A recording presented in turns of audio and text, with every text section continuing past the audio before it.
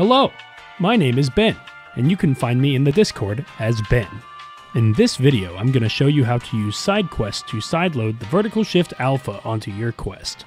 This process is the same for the Quest 1 and the Quest 2. Before we begin, you need to register your account as a developer with Oculus. Don't worry, they don't need much proof. Follow the link in the description below and log in with your Oculus account. Then, enter a company name in the box provided. Agree to the terms, and then presto. Open up your Oculus app on your mobile device and then click Settings. Select your Quest and then click More Settings. Select Developer Mode and then toggle it on. Now you are ready to sideload apps onto your Oculus Quest. So now it's time to download Vertical Shift. You can find the download link in the Vertical Shift Discord under Play Vertical Shift. Make sure you click on the download link that says Quest. This download will work on Quest 1 and Quest 2. After downloading, it's time to open up Sidequest.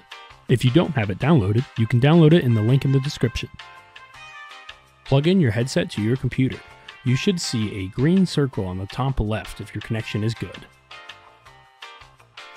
To install Vertical Shift, click the Install to Headset button in the upper right hand side of Sidequest. Then click on your .apk file you just downloaded. Then click Open. Sidequest will take care of the rest. Make sure everything installed correctly by selecting the current task page in the upper right. Once you get a green light, you're good to go. I hope you found this video helpful. If you have any problems, hit us up in the Discord. See you in the arena.